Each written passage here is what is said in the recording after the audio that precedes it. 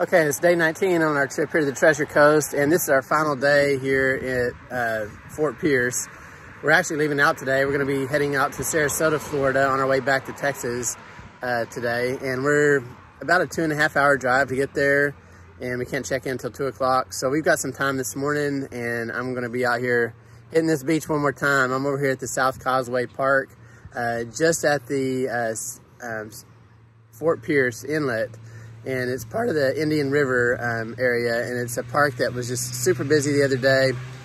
I'm sure it was busy yesterday. Saturday was a busy day at the beaches, and I hit this park yesterday, about a third of it, and produced a handful of change, and my only ring I found, it was costume jewelry, but still could have very easily been a wedding ring that somebody lost. So I'm back out here again, hitting it one more time before we head on the road.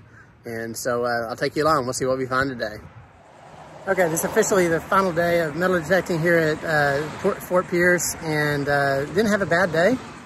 Most of the stuff I found was on the beach. It's still a challenge for me to find things in the water, but we're gonna be heading to Sarasota here in just a little bit, so gotta get back to the camper, get fueled up and get hooked up and get on the road. So let's take a look at my finds today.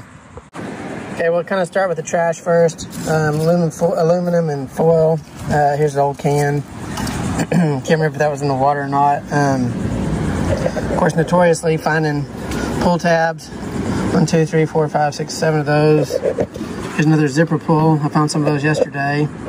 Some bottle caps, just notorious for finding those. And then some stuff that's kind of cool. Found this old beer Budweiser can. I mean, it's super old. It's got a pull tab on it. You just don't see those anymore. That was buried pretty deep out in the water. Might actually keep that, put on the shelf. It's just kind of different. You just don't see those anymore. Found this little guy. He was just left on the beach. No metal in him, but I was all alone out here and found him. Found this out in the water. It's a earring, just costume jewelry, nothing of value. Another pair of sunglasses. Found a pair yesterday at another beach. Found a couple lead sinkers. The second one of these I found one of these yesterday, and then I found more of an egg-shaped sinker here. And then money, so I've got a handful of quarters. I think I got $2 worth. And I got 40 cents in dimes, 4, 5, 6. So I got $2.46 in change today. So kind of cool. Can't complain about finding money on the beach. No valuable rings or necklaces or any kind of other jewelry today. But anyway, that doesn't stop the hunt from going on. We'll see you guys at Sarasota. Okay, we're concluding our time here at Fort Pierce. We're just about to pull out and head over to, where are we going? Sarasota. Sarasota. I've said that earlier in the video, but just slipped my mind.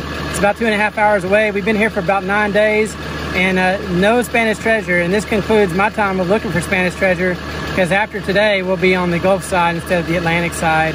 No treasure to be found over there unless it just happens to show up. Not any shipwrecks I'm aware of over there. So join us as we continue to travel. We'll be in Sarasota soon. We'll see you then.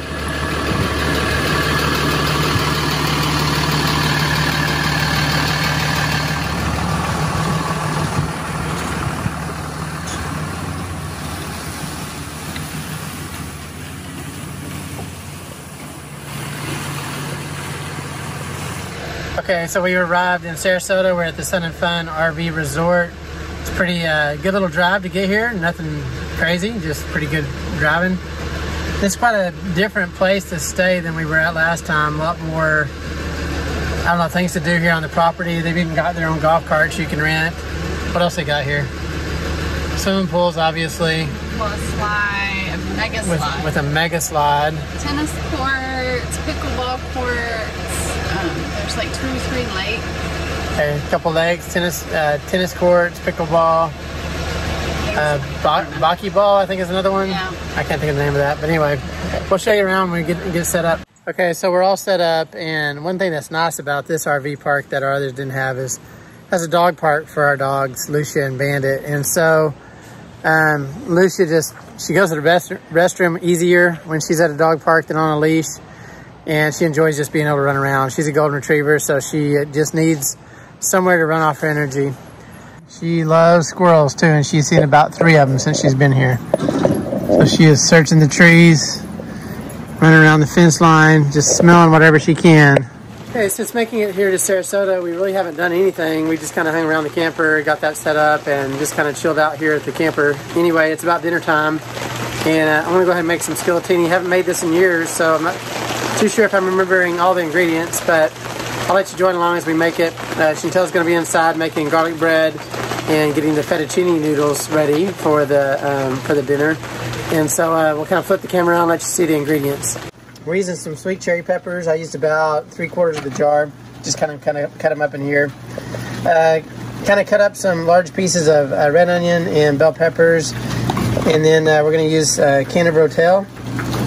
We're going to use a can of fire roasted diced garlic, tomatoes, a small can of tomato sauce, and it's the basil, garlic, and oregano. And then we'll use a couple tablespoons of minced garlic. And then we've got Italian seasoning. And I thought I had one more out here. Maybe not. Anyway, there's enough seasonings involved in all this that it'll be okay. And then I've got about 1.5 pounds of ground Italian sausage. I'm actually going to use 2 of those because we're going to have some leftovers. And we'll get that together and we'll get to grilling on the Blackstone. Here we go.